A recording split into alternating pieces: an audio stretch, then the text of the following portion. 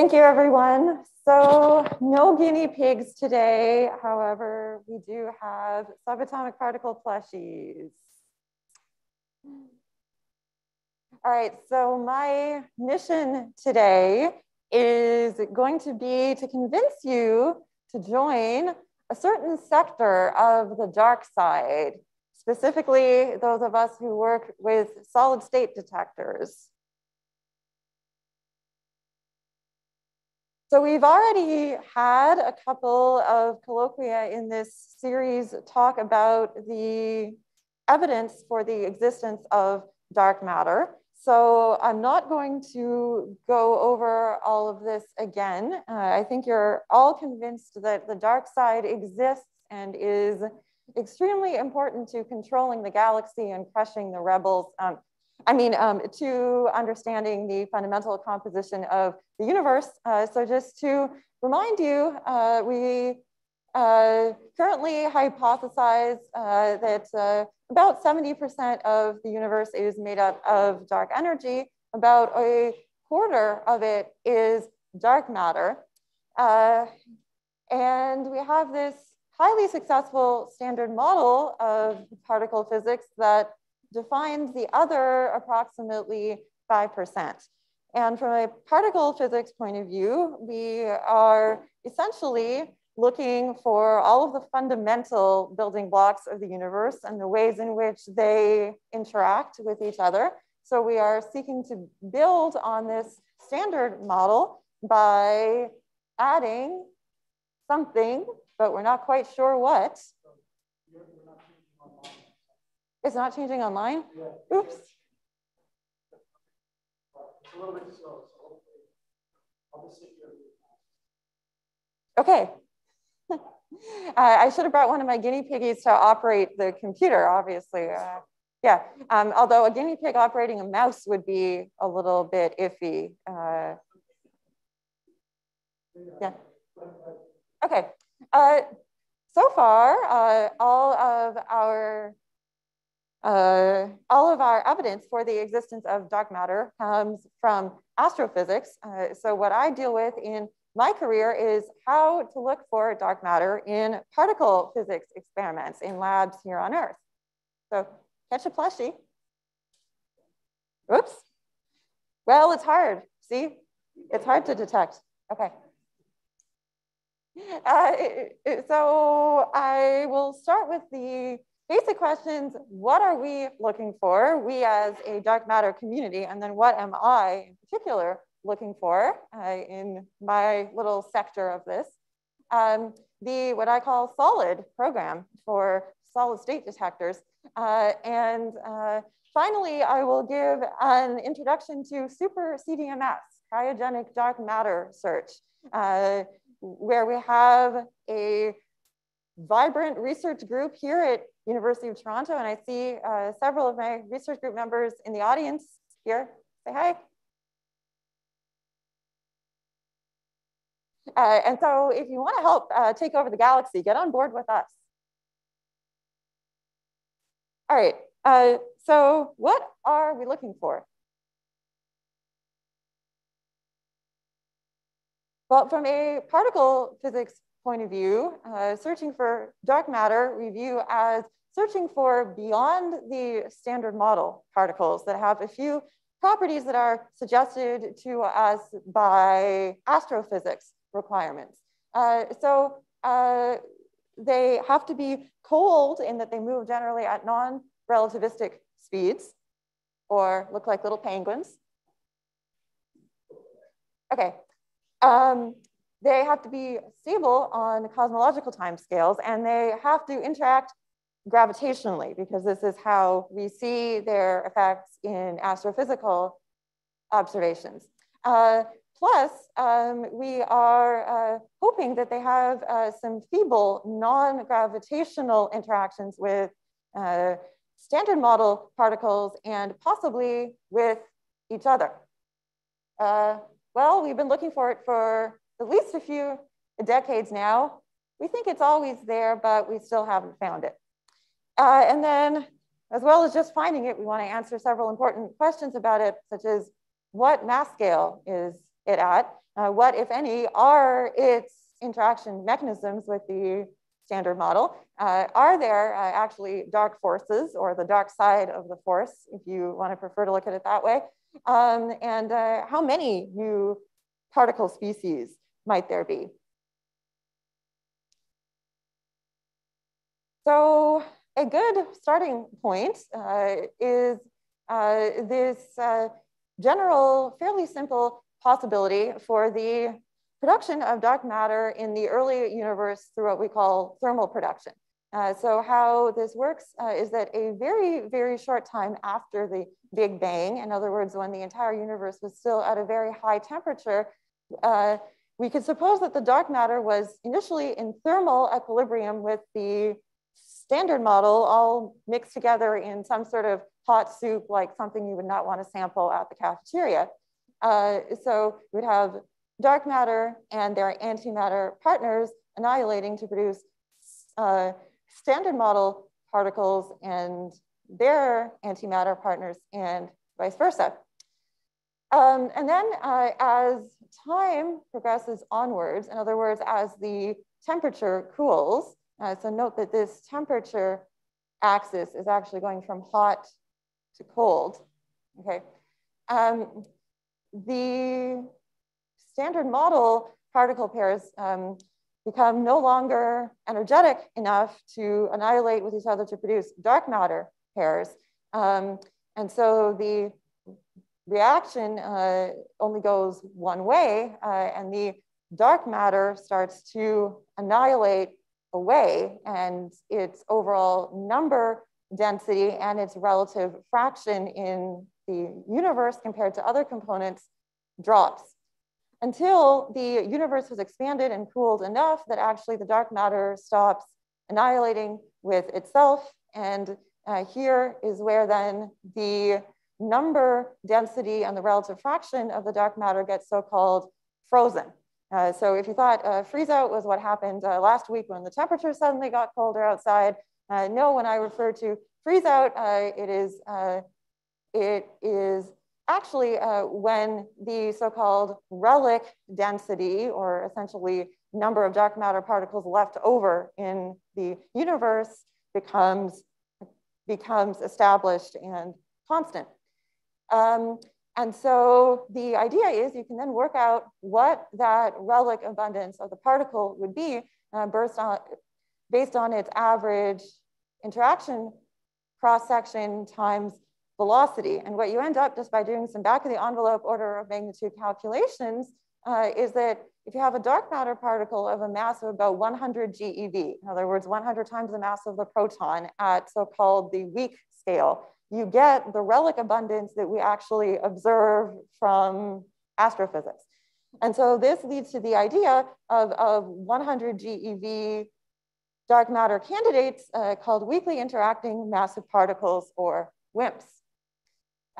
So this was a very nice story, which was at first called the WIMP miracle. Then we had a problem which I call wimping out, which is that we have lots of sort of wimpy style candidates from particle physics theorists, things like supersymmetry, extra Higgs bosons, extra dimensions, et cetera. But a few decades of searches actually have not found WIMPs where we most expected to find them. And that's in the mass range sort of near 100 times the mass of the proton. And so these lines here all represent various experiments that have looked for the WIMPs and have ruled out all of these areas of parameter space above here. So then that leads to the question of, well, what's actually going on? And so this has then opened up what I call the zoo of dark matter candidates, which is to look at other possibilities, other BSM theories, which could give rise to the dark matter. And this was a sort of conceptual plot made by one of my colleagues. And as you can see, it's vast. Each of these circles sort of represents another theory or another category of theories that my friends on the 11th floor and their colleagues have managed to cook up for us. And it's a little bit bewildering. So I focus on one particular little park in the particle zoo, where you actually stick with the sort of overall thermal relic story for the dark matter. Is it turns out that it does work theoretically down in mass to about twice the mass of the electron or so. So we can go all the way down from sort of 100 GeV down to the GeV scale and even down to the scale of the mass of the electron. And there you get what we sort of call light or WIMP-like dark matter. The reason that this wasn't sort of the first thing that we started looking for was that it also requires new low mass so-called dark mediators or dark force carriers. In other words, you have to use the dark side of the force.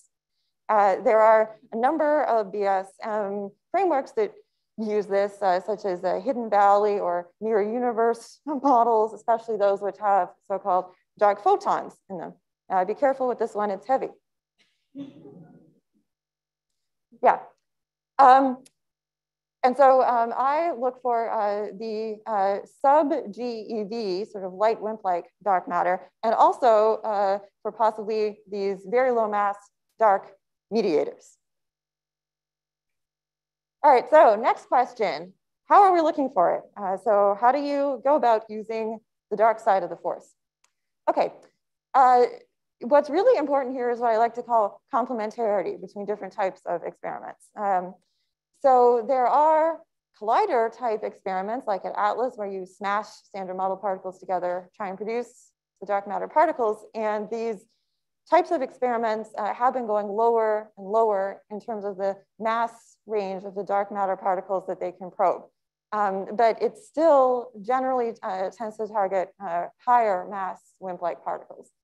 Then there are also indirect searches where what we actually look for is signatures of the dark matter particles annihilating with each other, for example, in outer space. And their standard model decay products, things like gamma rays and protons and antiprotons and positrons and so forth, we can look for with things like space probes. And we had a colloquium looking at that a few weeks ago. And then there's the type of experiment that I work on, which is direct detection, where we essentially put a target standard model detector here on Earth. We wait for a dark matter particle to wander in and hit our detector and create some tiny little perturbation in it.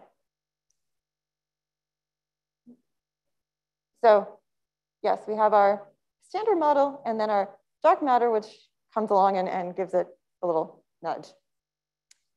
And so the idea here is that we are essentially all on a giant spaceship called Earth, okay? And we're actually moving through this halo of dark matter particles, and our speed relative to the halo, we can also look at as the speed of the particles in the halo relative to us. So they actually will be hitting our detector here on Earth with a velocity of something like 270 kilometers a second, okay? So they're actually really slamming into us. And even though we think they would be very feebly interacting, if there is enough opportunities for these dark matter particles to interact with our detectors, eventually we hope to be able to pick up the signatures of at least a few of them.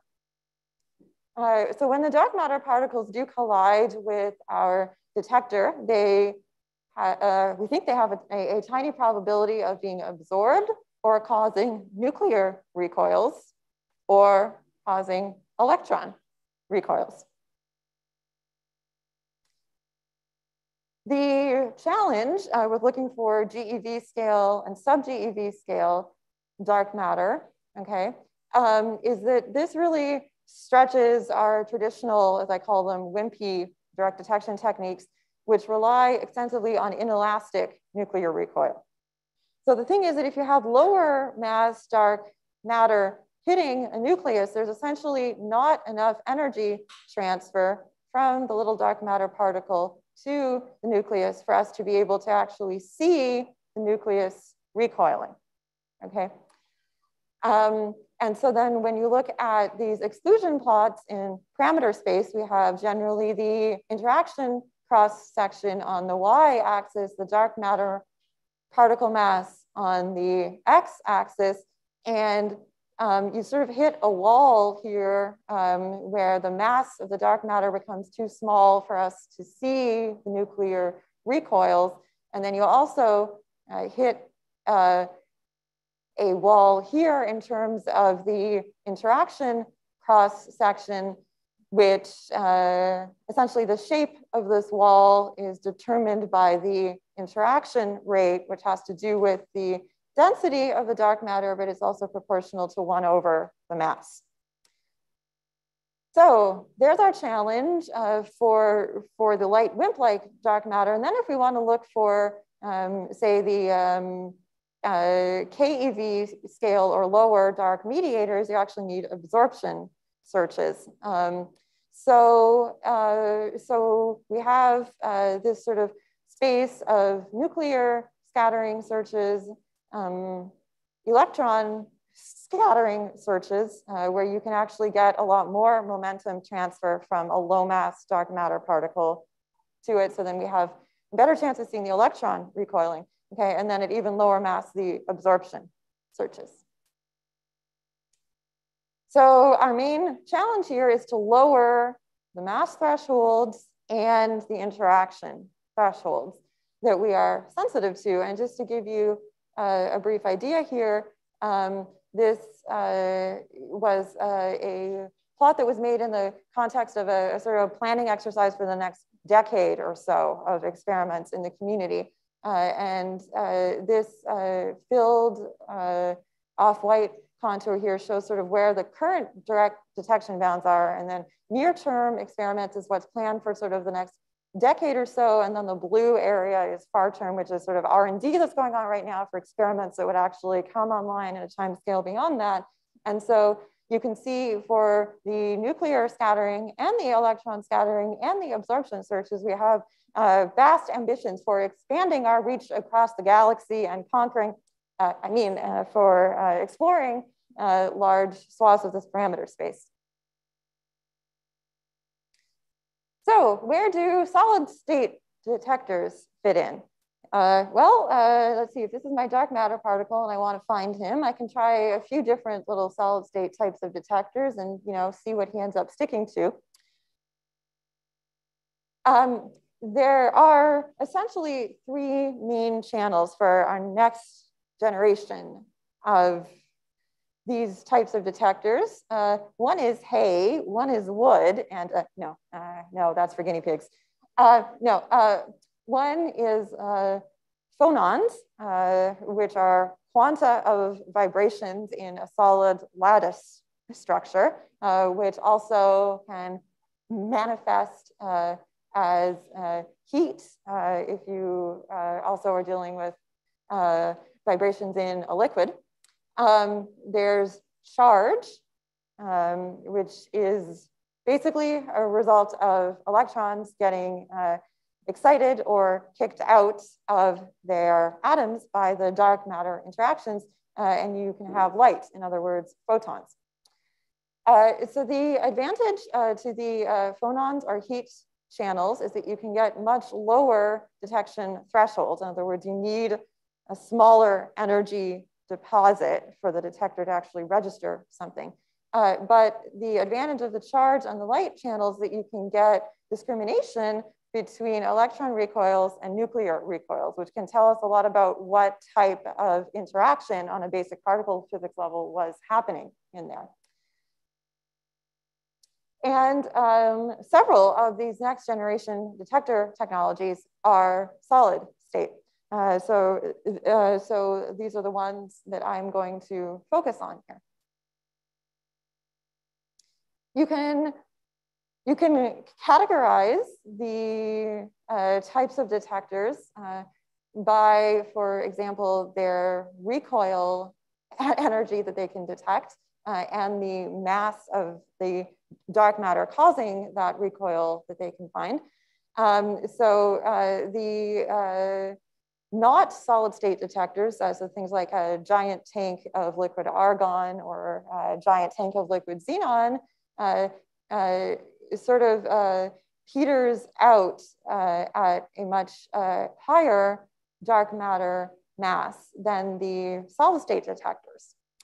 And the type of solid state detector that I work on specifically is this category that uses semiconductors, where we can detect recoil energies on the EV scale and mass of dark matter, hopefully maybe down to even the MeV scale.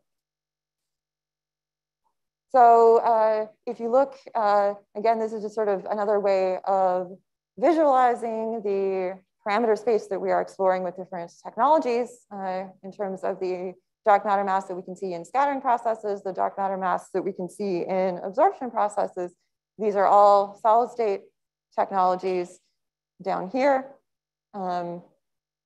Again, this is the range that I work with involving things like semiconductors. Okay, next secret about how to join the dark side is you have to have an underground shielded layer, okay? You have to hide your detectors in shielding and bury them in an underground clean room. Why? Well, that's how every evil villain does things, right? I mean, just kind of by default. No, actually, the real reason is backgrounds, backgrounds, backgrounds, okay? So background is basically any process besides the one that we're actually looking for, okay, that creates a signal in the detector that mimics the signal that we are looking for, and this essentially confuses us. And what you need is as high a signal to background rate as you can get. So one of the main sources of backgrounds is what we call cosmogenic. And the root of this issue is the cosmic rays sent out by those evil rebels. No, actually, it's not by the rebels. It's by all kinds of astrophysical phenomena, including the sun. There's not only cosmic ray muons that come down all the way through our atmosphere, but then there's all of the products that you can get from the showers that they set up. If they hit a material here on Earth, they create things like spallation, neutrons, and you can get what we call activated materials, which is essentially the creation of some radioactive isotopes. We can, of course, make fairly advanced simulations that now show us, what is the remaining cosmogenic background rate if we bury something underground, plus we put layers of different types of shielding on it. Then there's also environmental sources of background. So for example, airborne radon. You've probably all heard about people having radon in their basements. So this is a naturally occurring radioisotope in the Earth's crust. When you go underground, it's like going into a very, very deep basement. So there's no escaping the radon. You have to somehow filter it out of your experimental environment. Otherwise, the airborne radon and also radioactive isotopes all along its decay chain can cause you problems. And then there's radio impurities in all kinds of other materials, like even the semiconductors themselves that we use for our detectors. You can have radioisotopes in those crystals, no matter how much we try to purify them, we cannot get rid of all of them. And then even things like the metal support structures that we use to hold everything up. You'll get the odd atom of, believe it or not, uranium sitting in there. So that is essentially the importance of burying our detectors, not only underground, but under a whole bunch of shielding. Okay, so now that you have your underground shielded layer, what is it that you're going to put in it? The most sort of intuitive or straightforward thing that you might think of is, well, if I want to detect dark matter, why don't I just try to take a photograph of it? And it turns out that you can use a technology actually similar to what you might find in your cell phone camera called a charge coupled device, or CCD, which is basically made from semiconductor pixels, where you have ionization events in these semiconductor pixels induced by dark matter interactions instead of by photons. So in your cell phone camera, you have a photon coming in and exciting an electron or multiple electrons in one of these pixels of a semiconductor from the valence band into the conduction band, and this creates a tiny electrical signal. And then your camera puts together the signals from all of the different pixels to make an image. So if we put this in our shielded underground layer instead, hopefully you have no photons hitting it because it's stuck in a dark little box. And so if something comes in and excites one of the electrons, it's not a photon, hopefully it's dark matter. And so just to sort of give you an idea of the size scale of this technology, the pixels are sort of on the order of tens of micrometers on each side, and they're a few hundred micrometers thick. And there's a special type of CCD called a skipper CCD, which can reliably detect excitations as small as 1 electron in a pixel. So this is a really small energy deposit.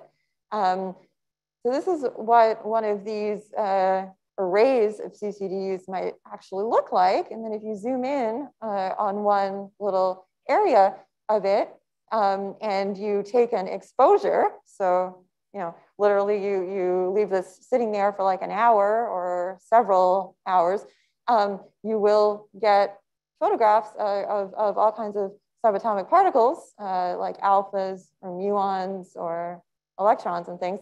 And hopefully if you bury this under enough shielding, you won't actually get these standard model particles getting through the shielding, and hopefully all that's left in your image is dark matter.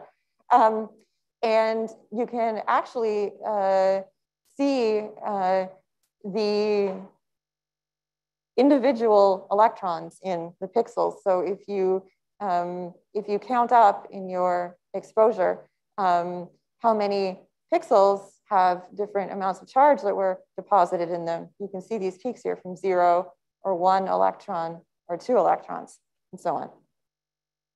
This is really cool. So you have to operate them at something like liquid nitrogen temperature so that thermal excitations don't essentially cause pixels to fire spuriously. And then you lock it in some scary looking chamber like that. Okay, isn't that awesome? With some sort of cryogenics equipment attached to it. So there's several of these take a picture of dark matter experiments going on right now. There's one called DAMIC, dark matter in CCDs at Snow Lab. And there's been another one called SENSEI, sub-electron noise skipper CCD experimental instruments. Atlas people, don't give me a hard time about those acronyms, okay? I mean, H-toroidal LHC apparatus, come on. I mean, this makes you guys look good. And then there's another version of DAMIC that's going to come online soon, hopefully. And there's this other collaboration that sort of tries to unite a whole bunch of these other collaborations to take over the dark side called Oscura. Yeah. Okay. Then we can get a little bit more creative. Every good fan of sci-fi knows that every take over the galaxy device has to have a crystal in it somewhere, right? I mean, if it doesn't have a crystal, it's just, sorry, this is, not going to be the super weapon you were looking for. Okay, so cryogenic semiconductor crystals, the idea here is don't just collect the electrons, also collect the phonons. So those are those quanta of vibrations in the solid structure that I mentioned. And rather than sort of relying on tracking or imaging, actually do essentially pure calorimetry. So how much energy was deposited in this crystal. And so you then essentially have a dark matter particle wandering into the crystal, having some sort of interaction, creating a bunch of so-called non-thermal phonons. You, of course, do also have some thermal phonons potentially floating around. which is why you want to operate your detector really, really, really cold, or one of the reasons you want to put it cold. So we here actually tend to go down to tens of millikelvins. Okay, so that's like colder than liquid helium temperature. And then you have phonon sensors that are attached to your crystal. So this is what these devices actually look like. This is an example from SuperCDMS. Okay, so you can see this is the actual crystal. It's on the scale of about 1 kilogram. Okay, and then you can see here the sensors that are actually etched on the top face of it, essentially. And then it goes in shielding, and then it goes in this scary looking contraption connected to all the readout and the cryogenics. And so if you have a combination of both the phonon and the ionization channels, you can do nuclear recoil versus electron recoil discrimination by looking at what we call the ionization yield, which is just essentially a ratio of how much energy was deposited in the ionization channel versus how much was in the phonon channel. Okay, and then you can see that there's two very clear, very separable bands corresponding to nuclear recoil events versus electron recoil events. So this is not only what SuperCDMS does, but we also have a partner experiment called EDELWEISS, which shows that we can make silly acronyms in just about any language. This is Expérience pour détecter les WIMPs en site souterrain. Okay, and then you can do something even a little bit potentially weirder, which is take the phonon signal, and instead of collecting the ionization signal along with that in semiconductor crystals, you can collect light in scintillating crystals. So a scintillator, just a reminder, is a material that gives off light when something like a charged particle interacts with it. And these also operate at very cold temperatures. And this is an example of one of these setups that uses a crystal of what's called calcium tungstate. And here you have a combination of the phonon and the light channels that allows you to distinguish nuclear recoils from electron recoils and gammas through the light yield. So this is essentially the same principle as before, but here you're taking the ratio of energy in the photon channels to energy in the phonon channels. So an example of this is the so-called CRESST experiment. Cryogenic rare event search with superconducting thermometers. Yeah, these are great. Okay, so the experiment that I work on and that my team works on, hi everybody, is SuperCDMS. So this is the cryogenic semiconductor crystals where we have phonon channels, and some of our detector modules also have ionization channels. So it's not just a cryogenic dark matter search, it's a super cryogenic dark matter search. Okay, what makes it so super? Well, you're about to see. So until about 2015, the previous incarnation of the Death Star, the previous version of this experiment, operated in an underground lab in Minnesota. Now we are constructing a more powerful version in Canada's world-leading astroparticle physics facility, which is in the secret snow lab layer 2 kilometers underground in the Valley Creighton mine near Sudbury. So you have to go all the way down and then kind of sideways through more than 1 kilometer of muddy mine tunnel, and then you get to our secret layer. And yes, some people who have gone there have actually come back and lived to tell the tale. They've actually survived it, right, Lucas? Right, Tyler? Yeah, okay. And so you can see that we have a rather complicated piece of apparatus going on. We have a cryogenic system. We have several layers of shielding. And then in the inside of the cryostat, inside all of that shielding, are the semiconductor crystals. So these are kilogram scale detector modules of silicon and germanium. We have 6 modules stacked in a tower, and then we put multiple towers into this cryostat. And our first operations of the entire SuperCDMS Snow Lab experiment are expected next year. But we already have operating what's called CUTE. So this is a giant room of guinea piggies. No, that would be incredibly cute, but no, that's not what we have. It's the cryogenic underground test facility at Snow Lab, pretty much right next to where the full SuperCDMS setup is going to be. And it's for essentially dealing with individual detector modules or just one tower of modules. And this lets us do things like calibrations and background measurements and some R&D work. And we actually are very excited about what we call some early science data. So some actual world leading or very close to world leading dark matter searches that we can already do at this facility. So what makes SuperCDMS so super? It's our low detection threshold, and it's our extremely good energy resolution. So I'm going to talk a little bit about our charge channels and about our phonon channels.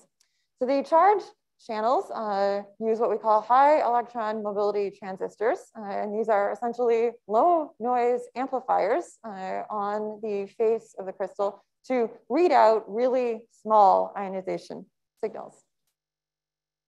And our phonon channels are made from what we call transition edge sensors read out by squids. I mean, of course, every evil army has to have a bunch of like squid soldiers, right? That, you know, overrun the entire city, and probably someone has to call Aquaman at some point. No, actually, these are superconducting quantum interference devices that read them out. So essentially, a TES is short for transition edge sensor. The ones that we use are made out of tungsten, and we keep them right at what's called their critical temperature, which is on the scale of like 10 millikelvins or so. And that means that they're right on the border between being superconducting and being normal. And so a very, very tiny energy deposit is enough to push it over the edge into this normal state, which then essentially significantly increases the resistance or decreases the current in a tiny circuit. And we can do the amplification of very, very tiny current signals using these squids. And so there's all kinds of actually very interesting condensed matter physics here, which sort of links with what was actually discussed in our colloquium a couple of weeks ago, about actually how we collect the phonons in these aluminum fins on the crystal face. And what happens is the phonons actually break Cooper pairs in the superconducting aluminum. And then you get the resulting quasi particles diffusing into the tungsten transition edge sensor. And that's what pushes it over into the normal regime.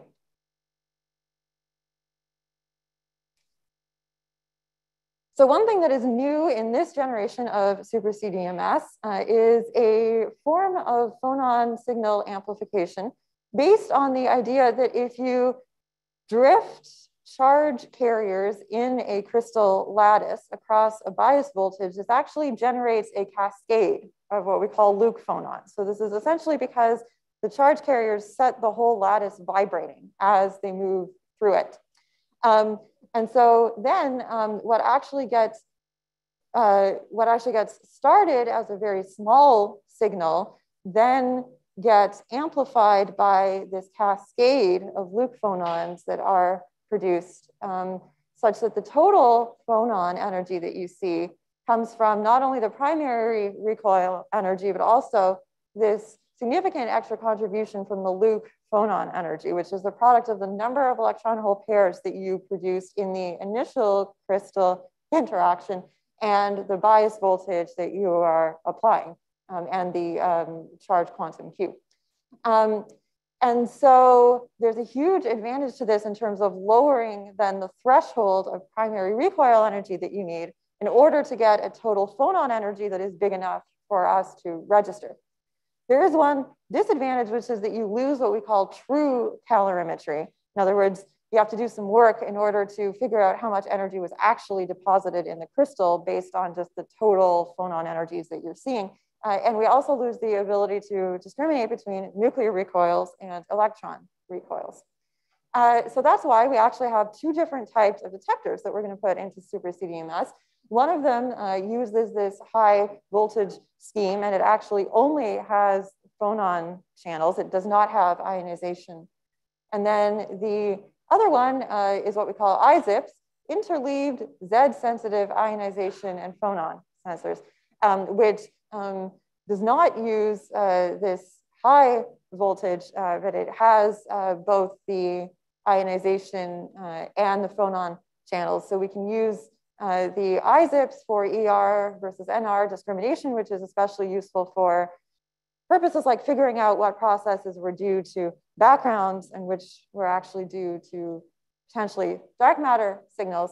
And then we have these HV or high voltage modules with a much lower energy threshold. And I'm very pleased to be able to tell you that we have some exciting results from prototypes at test facilities already.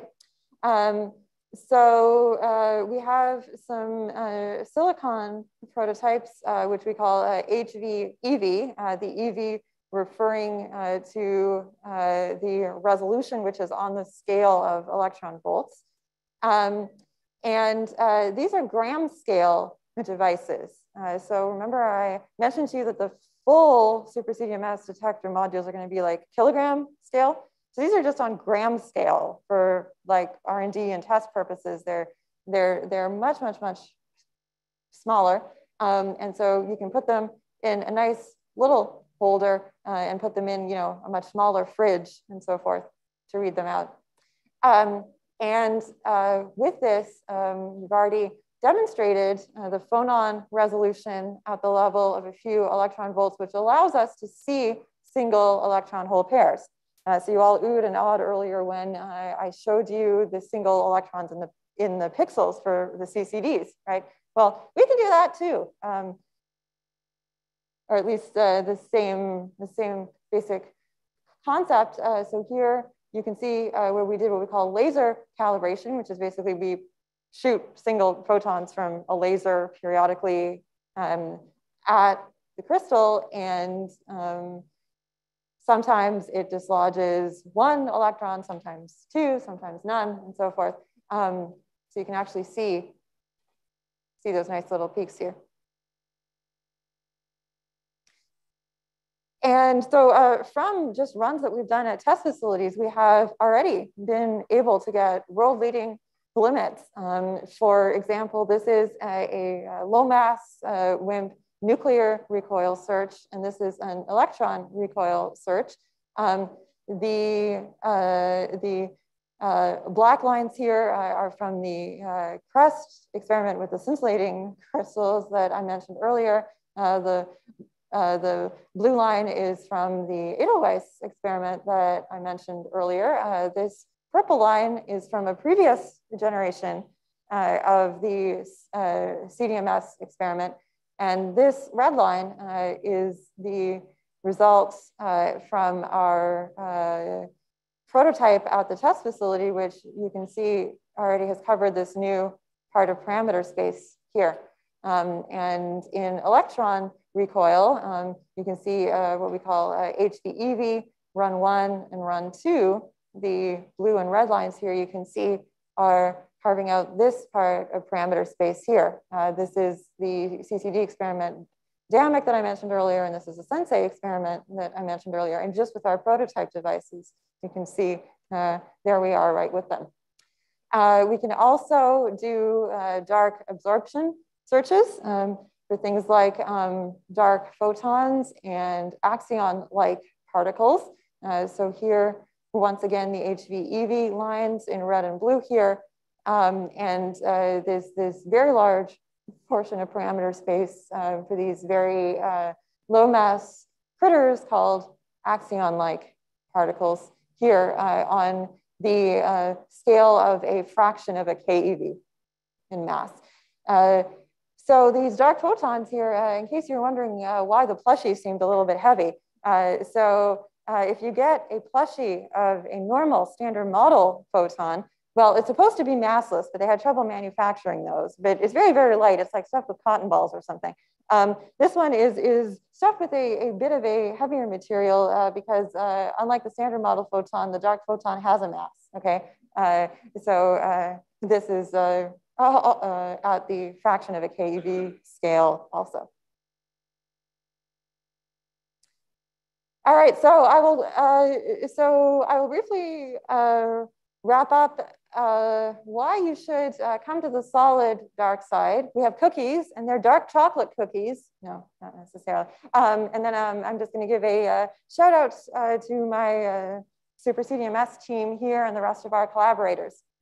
So I hope I've convinced you that direct detection of WIMP-like dark matter at the GeV and the sub-GeV scale through nuclear recoil and electron recoil is a well-motivated challenge, especially when it's accompanied by searches for low mass mediators at, for example, the keV scale and below through dark absorption processes.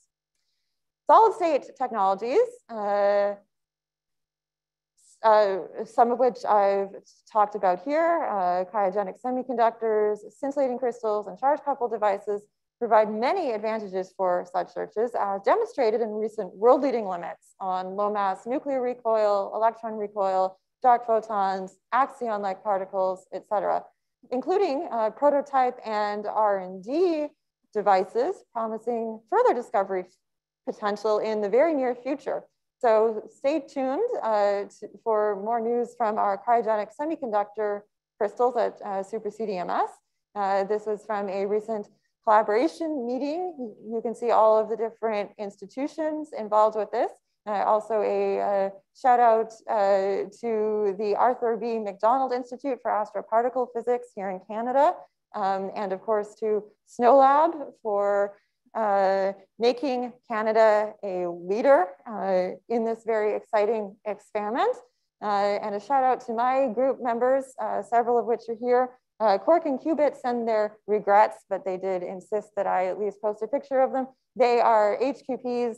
NSERC calls them highly qualified personnel. We call them highly qualified piggies. Our